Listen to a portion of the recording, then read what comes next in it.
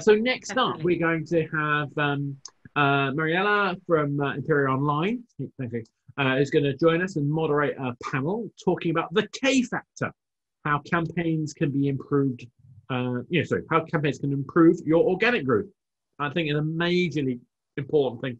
This idea of synergy between the ad, the game, the audience. That's kind of what I was trying to get to. So, Mariela, I'm going to let you take over and introduce your panel. I'm really looking forward to seeing what you guys come up with. Thank you, Oscar. I think it's going to be a very interesting panel. Everyone's joining. Yeah, so we got Jami, Thomas, Nimrod, Mikko, and that's all of us because Sami won't be able to join us today. So my aim is to chat you all about the K factor and how your campaigns can also improve your organic growth today. So from my position as part of Imperia Online for 7 years, it's a game production company. I will also try to give examples of what we've seen through the years. And let's start with an intro of each and every one of you. Jami, you go first. Fantastic, thank you. My name is Jami Wardman. I'm from LabCave. We are a mobile growth 360 provider. We provide a lot of different aspects of growth for a game that may already be in the market or one that is looking to come into the market. We focus on App Store optimization, ad mediation, internal publishing for games we make internally developed and games that are externally developed as well. Okay, fantastic. Nimrod?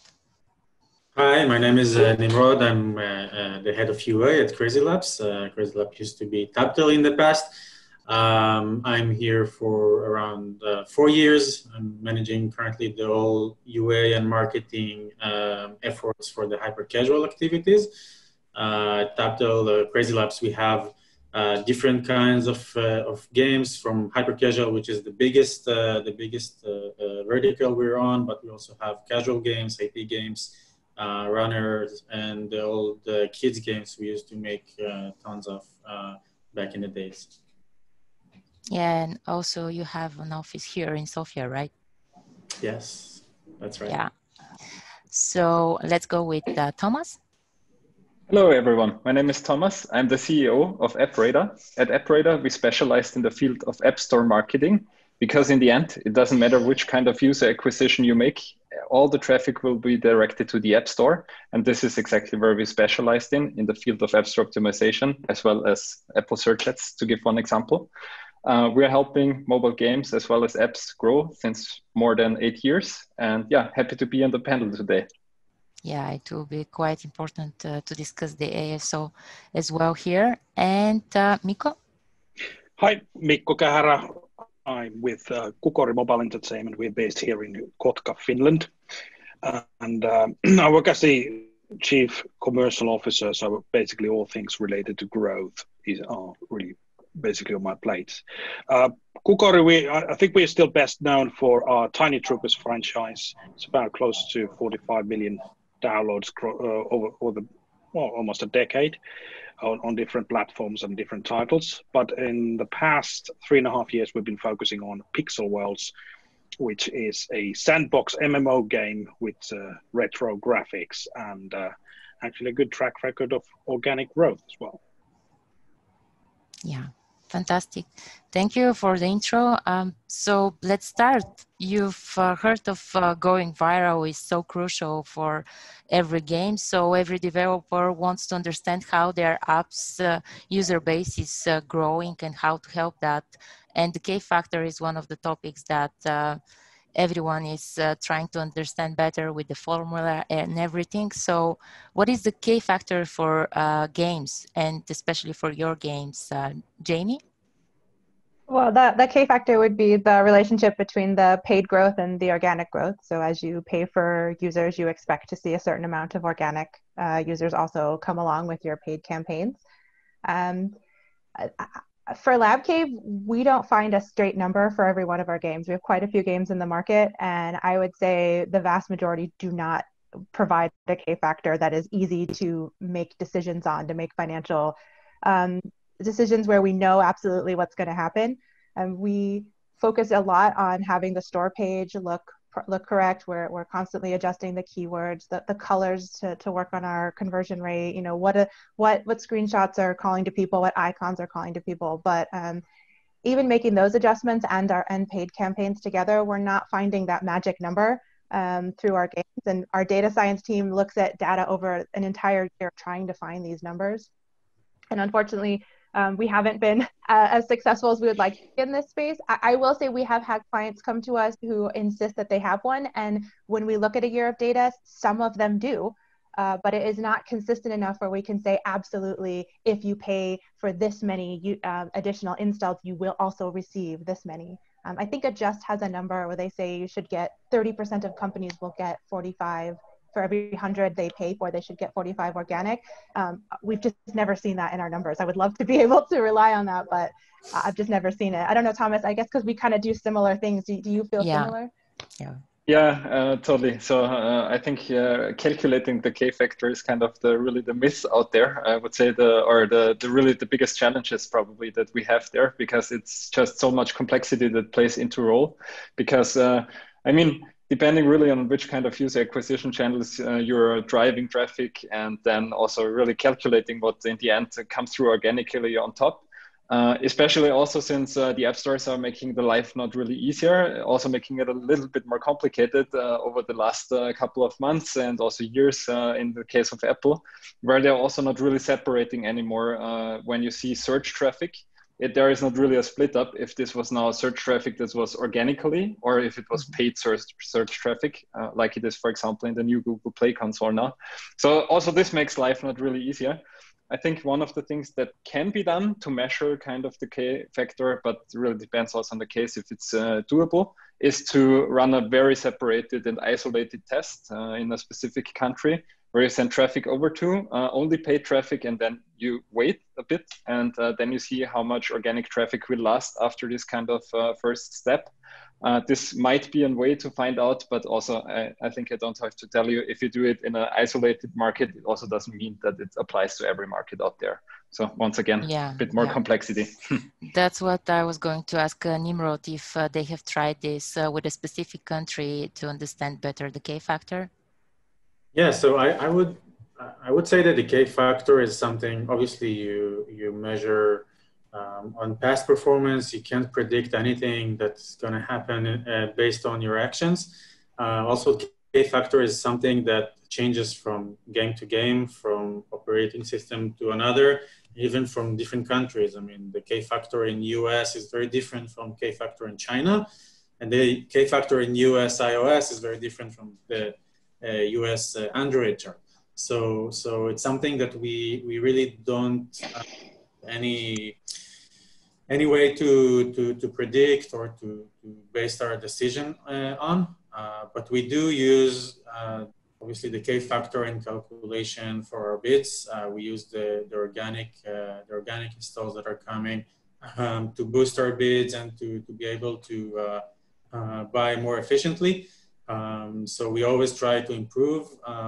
What's there to be improved there? If it's the App Store listing and the A/B tests and everything, we do see some like influencers that are doing really well for our K factor, either if they're sponsored by us or if it's only like their channel and they're promoting a game on their own. We do see some great miracles. App Store features is something that really helps the K factor for a limited time. So for us, it's just a bonus to our strategy.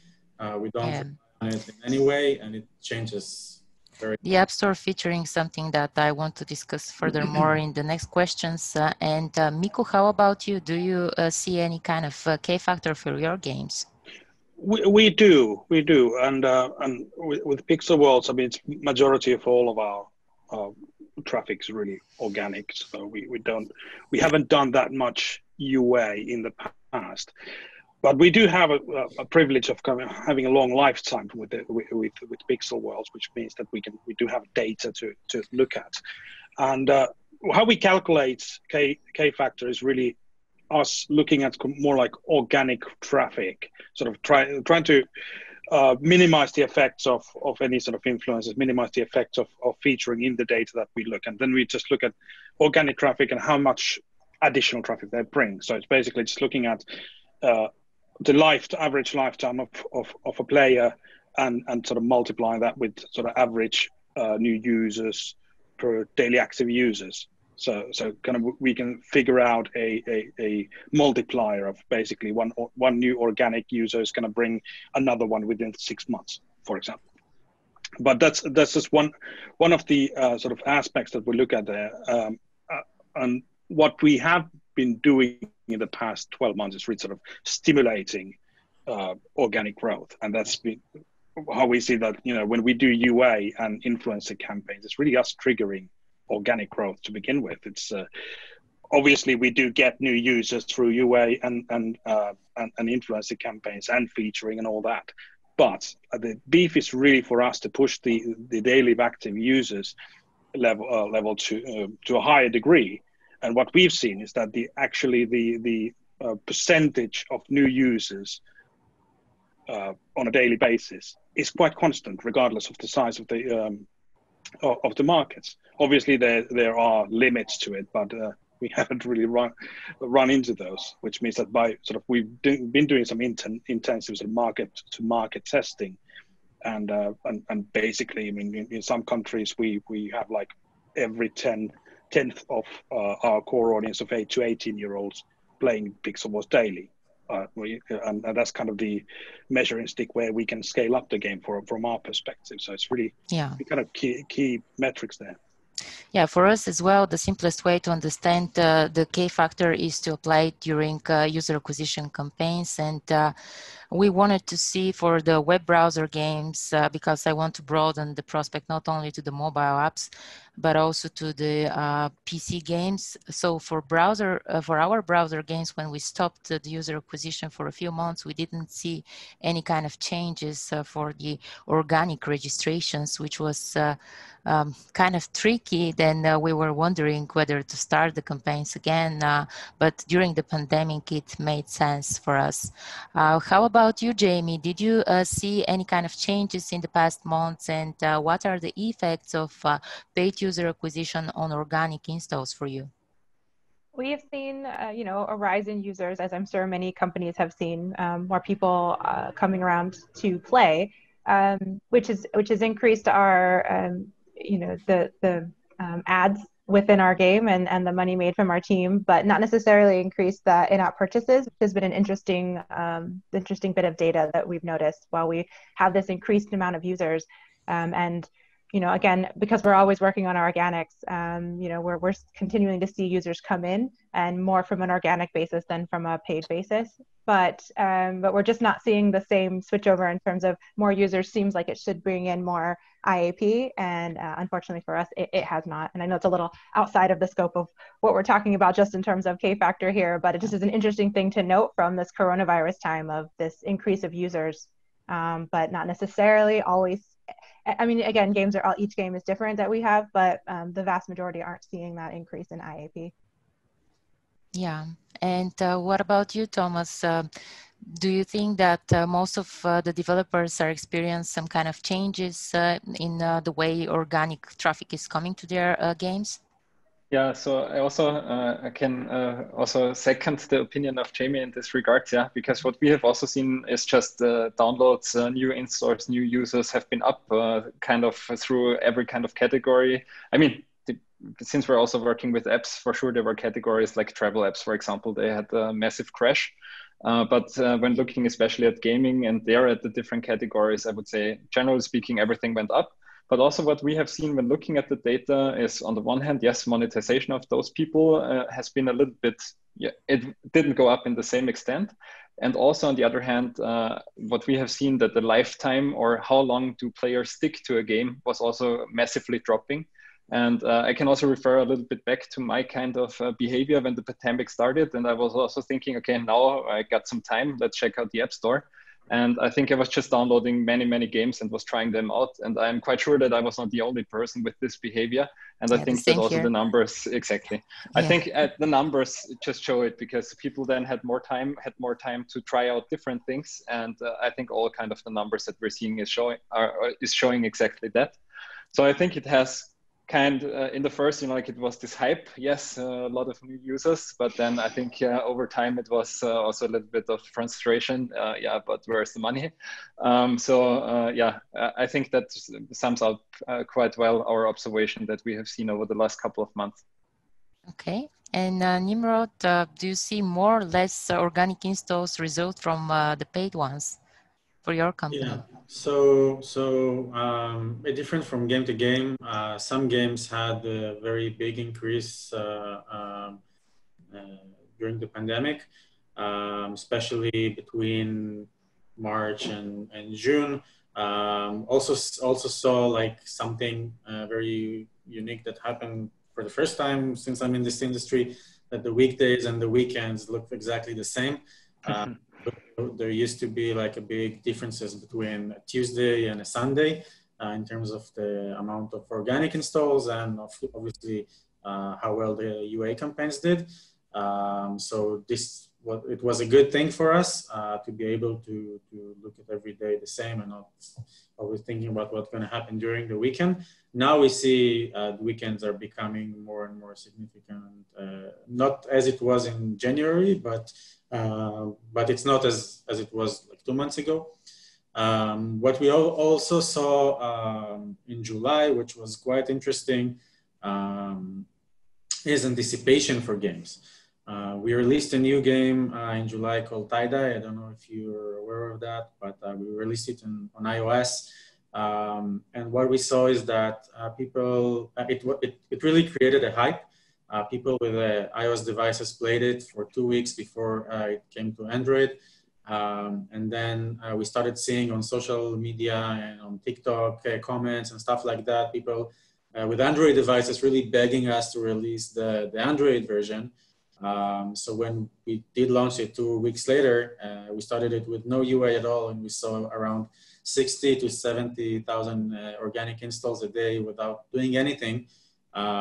It's something that we didn't experience before, and I think it has to do something with the fact that people are at home, and some of the way to communicate is by sharing experiences like new games and stuff like that, and Tie-Dye was really hitting some good viral effect of word to mouth that wasn't affected by any UA campaign on Android, and did really well for us.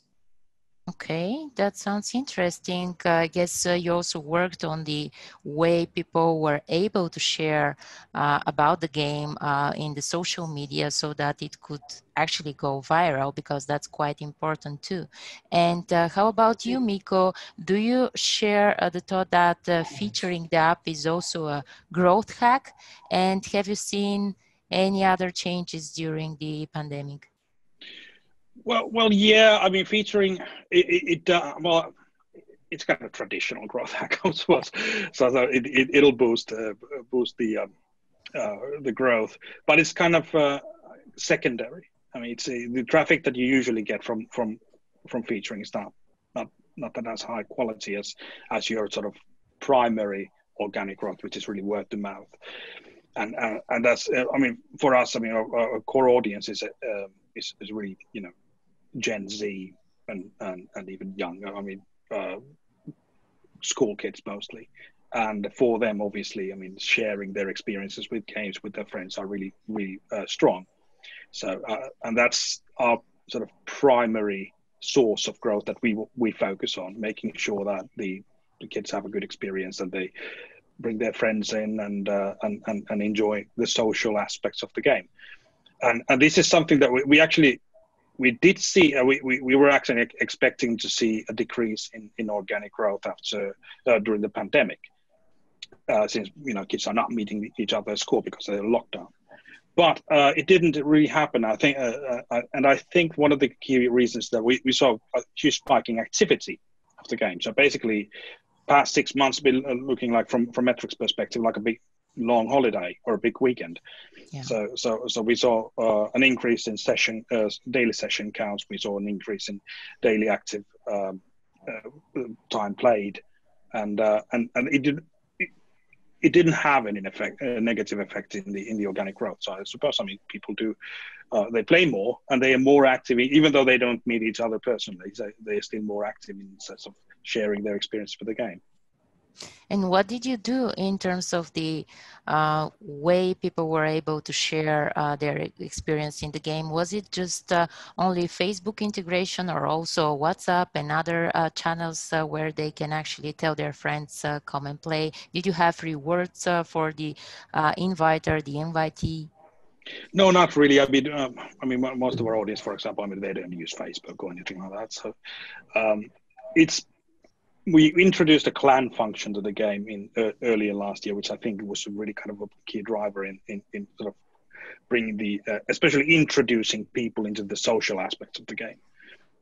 And and I think that was really kind of the key. And we do have a very sort of active community and active forums and all that. So we do keep and we're producing new stuff every week on YouTube and stuff like that. So it does keep people quite engaged, and the kids, well, I mean, they find a way to really sort of communicate with each other on different languages and different forums and stuff like that. It sounds really interesting. And Jami, have you seen that the design of the message for sharing is important, or there are also other channels where people find a way to share a new game and you don't exactly know which they are? I mean, there's always going to be a little bit of that, right? You can't track word of mouth the same way. You know, depending on the style of game, you know, we could be a little bit more active on Instagram, for example, if we're trying to hit more female users. It really is, it's not that, there's always going to be some idea where there's some traffic where you're not 100% sure where it came from. And I think we're going to see more of that coming up soon with an iOS, especially with some of the changes coming up. But you know, most of the time we're aware, you know, where the users are coming from. But you know, I think that these adjustments of constantly wanting to widen where you're going to find your users are going to become it's normal and normal to get that. People liking your game, especially during, like you said, during the pandemic time where they're talking about it, and maybe, have you played this one? We should compare our scores. Definitely my husband and I have been doing that during this pandemic. Like, what level are you on? You know, and then you're pushing somebody else to download, which is an avenue that you may not have known you have. Just families, virality, and friends. Yeah. How about you, Thomas? Do you think the App Store optimization works here as a factor? Yes, I totally think so. Because what we have also seen just over the last months is that the traffic to the app stores itself, I think in total has just been rising constantly, because just of so many more people think of school kids don't have to go to school, have a smartphone. I mean, what will they do? Probably look for new games, for example. Yeah. So just the traffic sources that was going through the App Store was just increasing, which also means that the people who were already doing quite a good, decent job within the App Stores were, I also think, kind of the big winners out of just the last couple of months, because in the end, it was just amplification of traffic, of source, bringing into the App Store. And if you have been doing a good ASO before, so meaning that you have been ranking for relevant keywords, where players can totally identify, okay, this is a keyword, this is a game, this is a perfect match, I want to play this now. If you have done this already prior to the pandemic, then it was just really good for you, because you had the good rankings already, and there out of a sudden was just a massive spike in traffic, so to say, coming to the app stores. Same applies for all different other channels within the app stores, so meaning featurings. Also there, if you really nail your featuring, if you already optimized it a bit, fine-tuned it a bit to really attract more people, also more users clicked on it, the conversion rates were higher. But when talking about featurings, I think it's also very important to say that there is a difference between featuring and featuring, because it is a difference if you're on the first page, the first game that is being featured, or if you're in the games category of the subcategory on the third page. So there probably you won't get that much traffic in comparison. So therefore, I think it's also quite important when talking about featurings to also identify where are you featured which you can Yeah. easily do within AppRadar, by the way. Yeah, I absolutely agree here because from my personal experience, it's quite important how exactly you fill out the form when you want to get a featuring and which countries you actually chose for this, because and where your game is popular and what you've done for the App Store optimization before the featuring. So you're quite right here. And Nimrod, you mentioned about your new game in July going viral. So what do you think that made it go viral? I mean, in terms of the design or something that you did right, many people would ask you that questions. Yeah. I mean, when working at the hyper-casual industry, you're required to release new games all the time. Ideas is the hardest thing to do in this industry because you have so many competitors. New games are coming from your competitors all the time, so you need to always find what's trending, what's new, what people like. We made it a habit to be on YouTube, on Snapchat, on TikTok, on Instagram, everywhere people post content and see what's trending, what's working well. And tie-dye, for example, is an example of a trend on all the social media platforms that had millions of views, and people are making their own tie-dyes at home, and it seems very fun and easy, and people want to wear the clothes that they dye. So we thought, yeah, why the heck? Why won't we make a game out of it and see what's going to happen? And it's probably one of the best games we've made so far. In every single aspect, in download, in LTV, in K-factor, like everything works really well for this game. And it's very important to be very precise when you're coming to the ideation process and try to think not what you think is fun, but what your audience might think is fun, and see what they like at the moment, and not always try to dictate what is the next trend, but always look what is the current trend and write on it.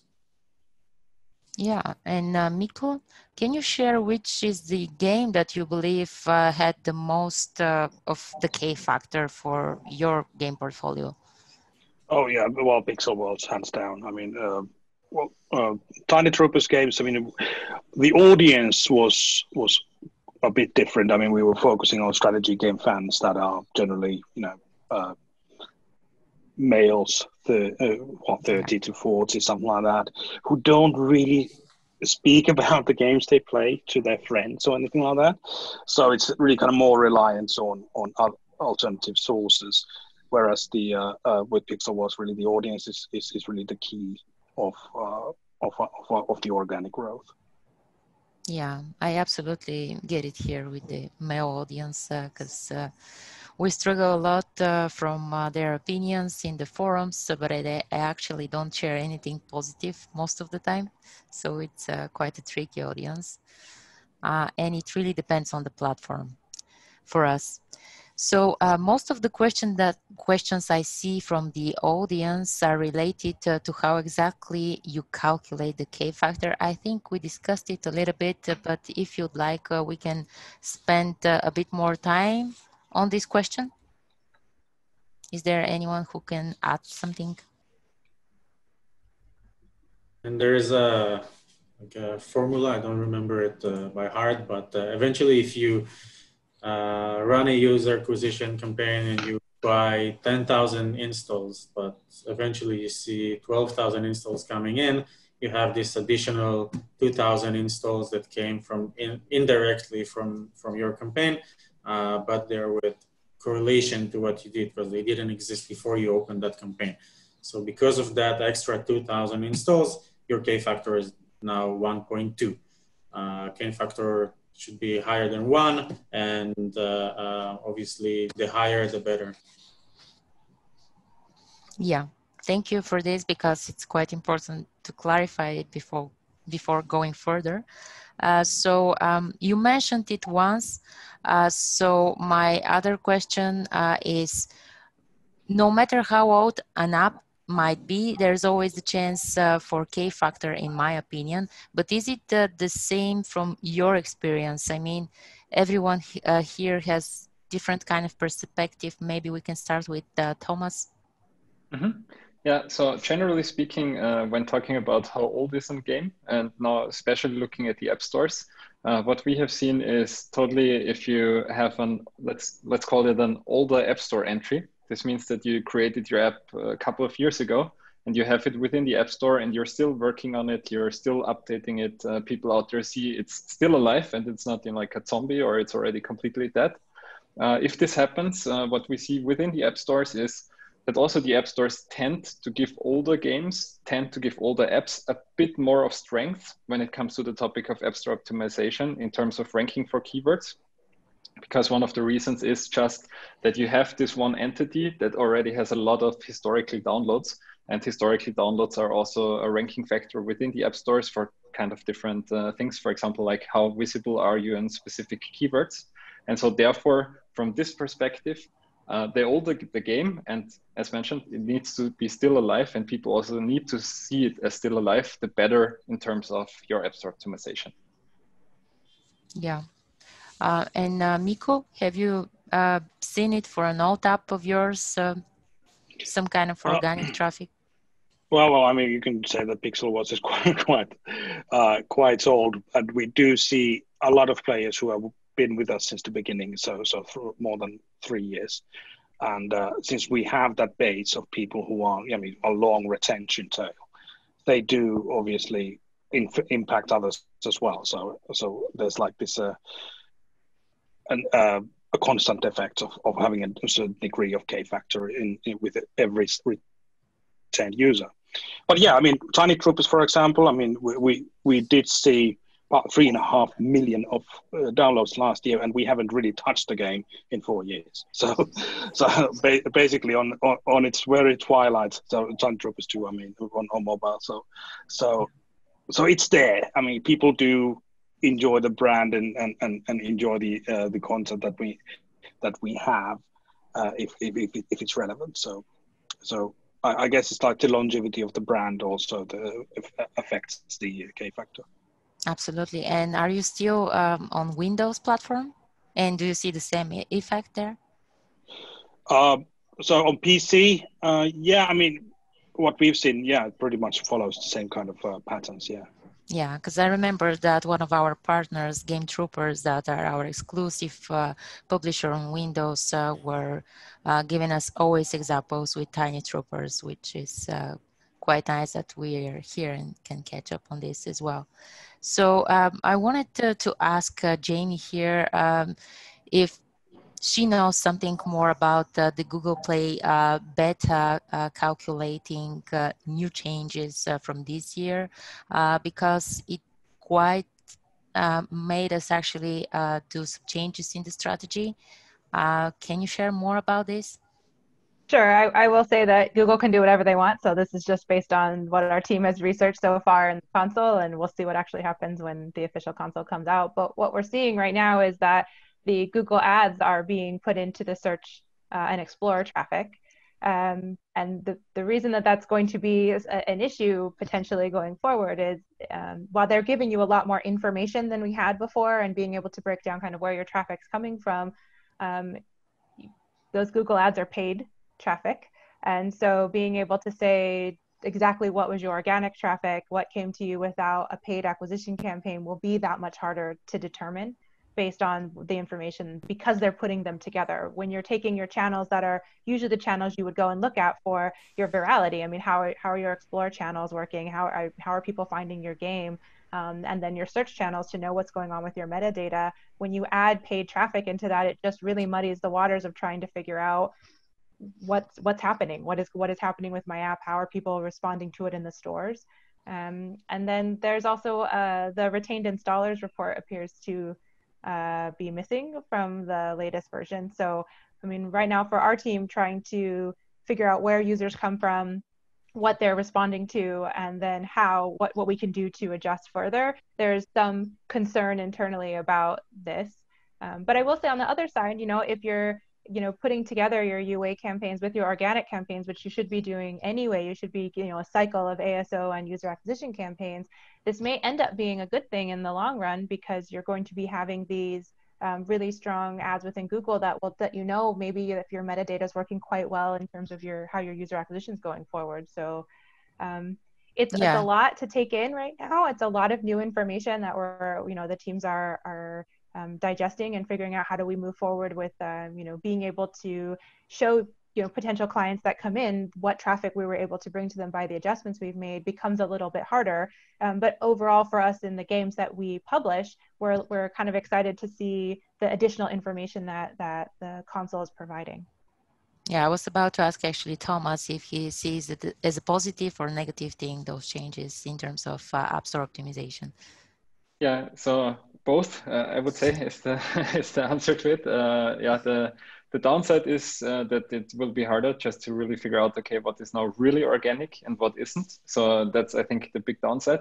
But on the other hand, I also have to say, and I assume people that are spending time within the Google Play console can very much relate to this. The changes in terms of user experience and also UI and all this stuff is really great with the new console compared to the old one.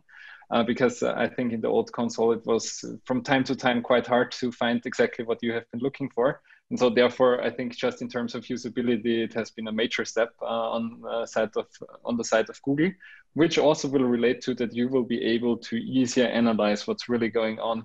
You will be able, as Jami said, to really also dig down more into user acquisition strategies. But I also think really to go more into retention and stuff like this as well, to really get a bigger picture of what is happening from kind of the true source, so to say, from Google, with official numbers. So therefore, I think, yeah, both. On the one hand, bad that we are losing information. On the other hand, great, because I think user experience just made a massive boost. Yeah, I guess we just need to adapt to the new changes as every time happens. And what about new Nimrod? How do you actually track your K factor? What do you use as a tool?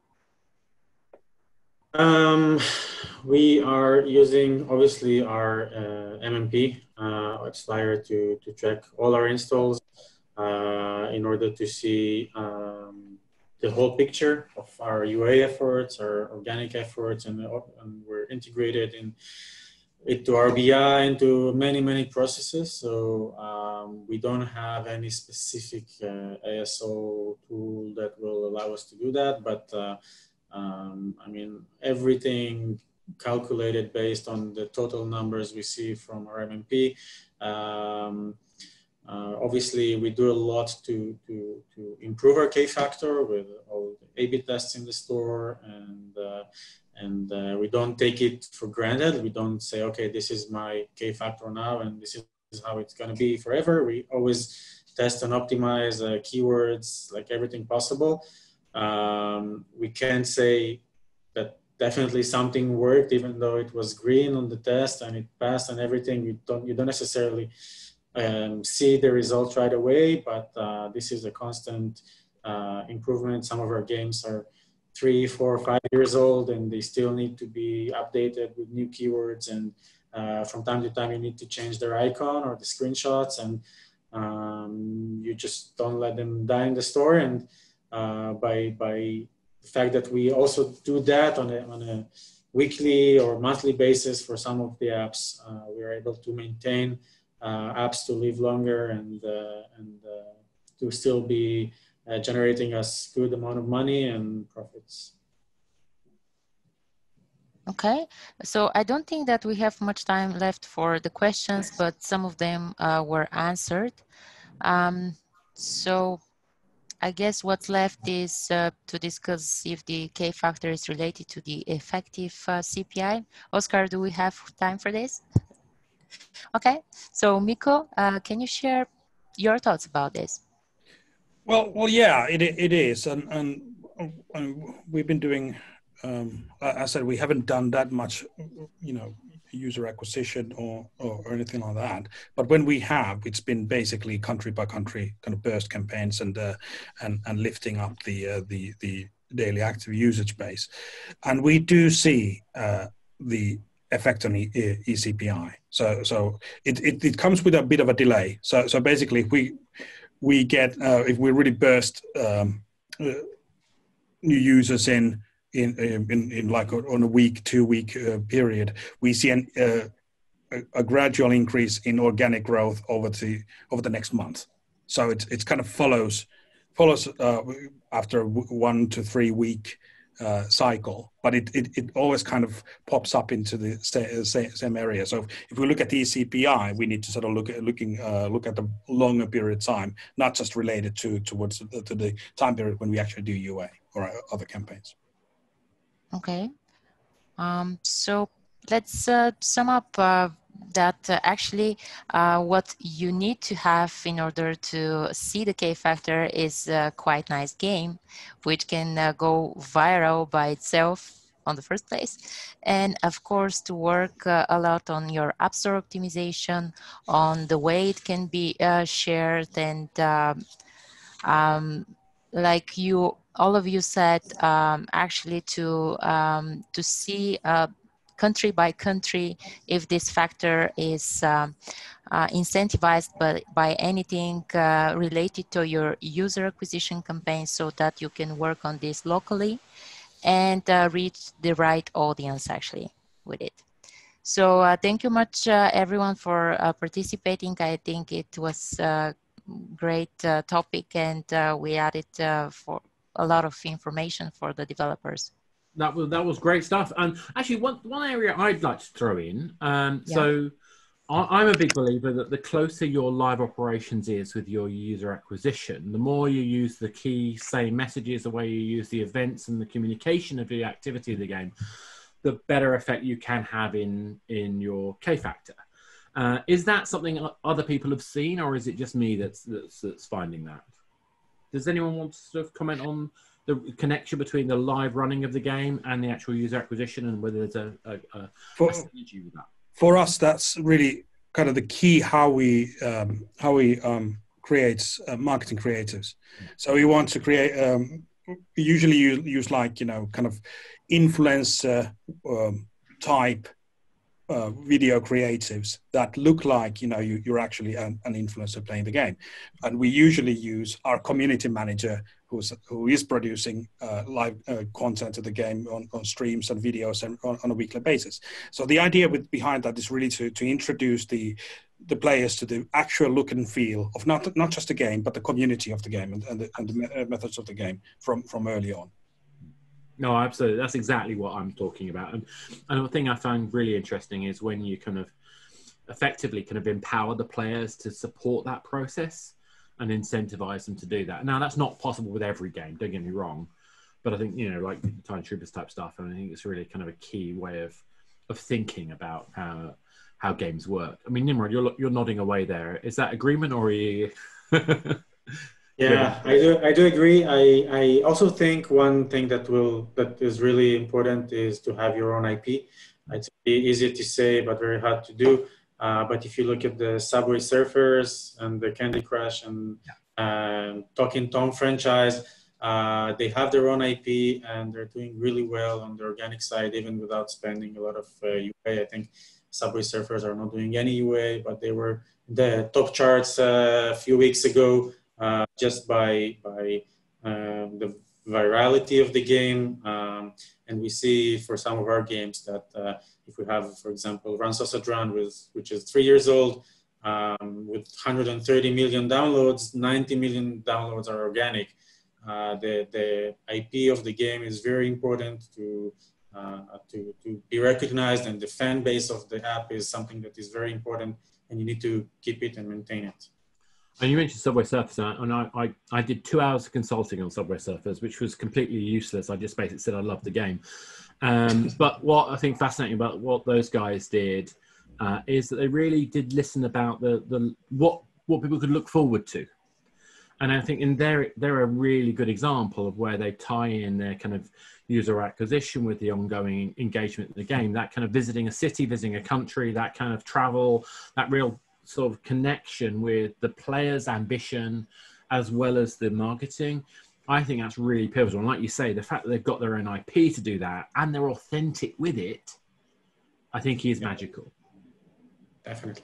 Yeah. Thomas, you guys have any got thoughts on that? Yeah, I would. I mean, maybe to bring in a little bit of a different perspective, because we're also working together with apps, so not only games. And on the app side, what we see there is, I think this refers to very well, is also the branding effect.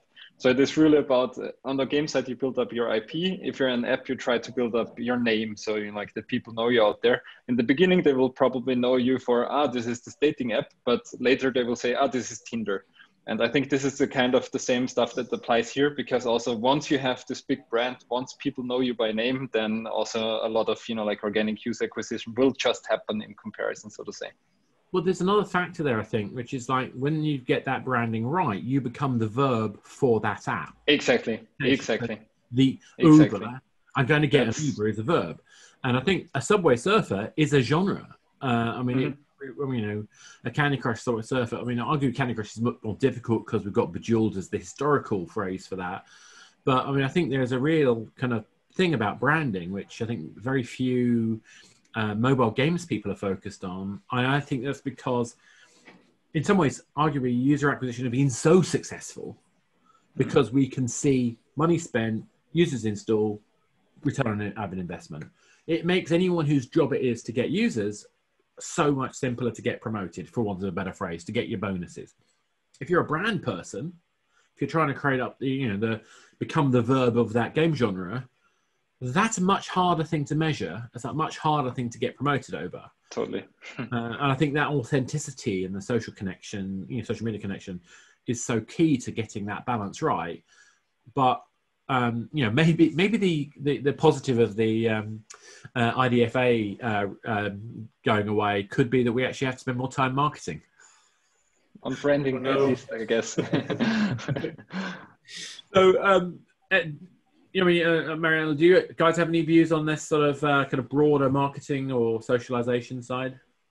Yeah, actually, with the new game that we handle, Siege, World War II, this year we worked a lot on the branding in Bulgaria, because we are a well-known company here, the biggest Bulgarian game developer, and it was quite important how we're going to introduce this game to the audience.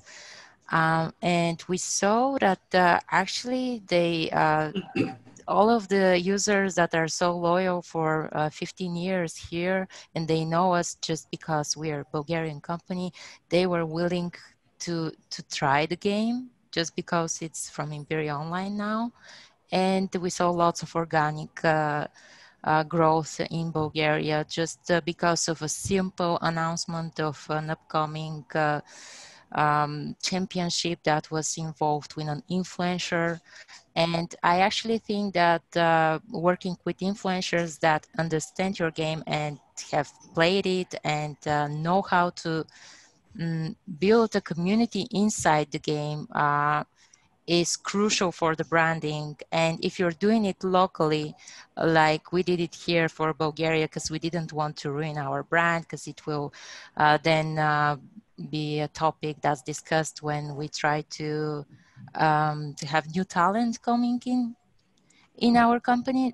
It was quite a tricky job, but I think we did it well. Yeah. So Jami, do you have any kind of thoughts you want to add to that? And my only thought I was thinking, as everyone was talking about how logical it is to build your brand up and to have creatives that work with your live ops, was about like what Playrix does, how they have ads that mean that you do have the same character, but the game is nothing like it, and they're incredibly successful. So there's also got to be some of this playing against the normalcy of what you see other people doing, because there's users who maybe would respond to that, and they want to play that game. They come in, then they're like, oh, well, this is a fun game to play now that I'm here. It's interesting. It's interesting the thought process, if you want to go with what everyone is doing and what is logical, or if you want to totally buck the trend and try something different. I think that's a really fascinating area. I wish we had more time to go into it, because I think that what you've hit on there is why those things really work is when you're surprising, when you're shaking people out of expectation. And I don't think that's necessarily at odds with the kind of use of live ops connection. I think the ability to use dissonance appropriately and resonance appropriately is a subtle part of what makes marketing communication so important. And being a brand that's associated with that is great. The problem is when you become associated with bait and switch and therefore not trusted. And I think that's one of the biggest problems with the kind of like say a Playrix kind of model is it's great if you're going to get attention, but at what point does it become damaging to the brand? And if brand is going to become more important, and I don't know if this is true or not, I'm not making any references to Playrix, myself. It's just, I think there's a really interesting dilemma that's got to be thought through when you're taking that strategy. They've done an amazing job of that. Great. Well done for them. But other people trying to follow that, they may not understand why that worked. And I think that's the thing that we as marketing people, as growth people have to consider. It's not just that it worked, but why it worked, and to be true to that. Does that make sense? Absolutely. Yeah. Cool. Well, on that note, thank you guys so much. Really great panel. Mariela, thank you so much for hosting that. That was fantastic.